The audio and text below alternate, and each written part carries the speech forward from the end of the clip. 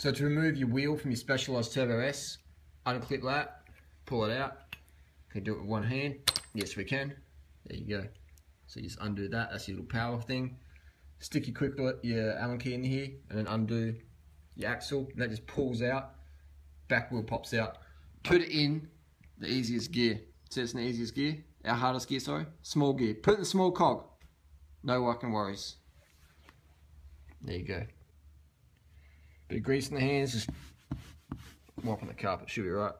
And just give it a little bit of a tap in, just gently, slide it in there, and then we'll tighten it up.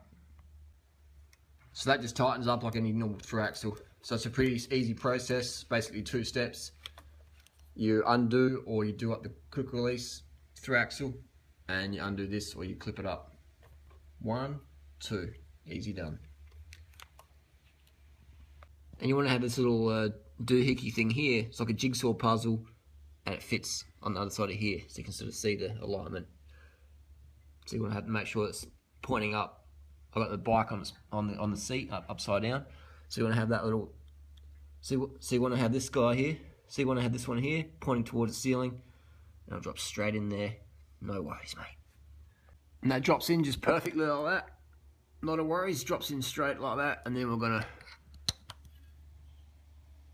push it in, boom, make sure that little lever clicks over.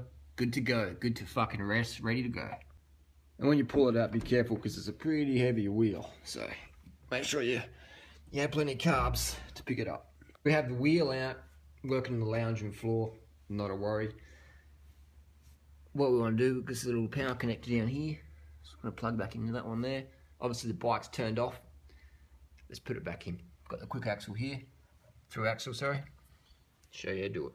Another tip, you can put it in the smallest gear, meaning the smallest gear makes the derailleur sit a bit straighter, easier to put in.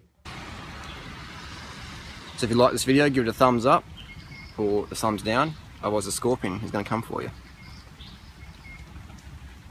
Show me.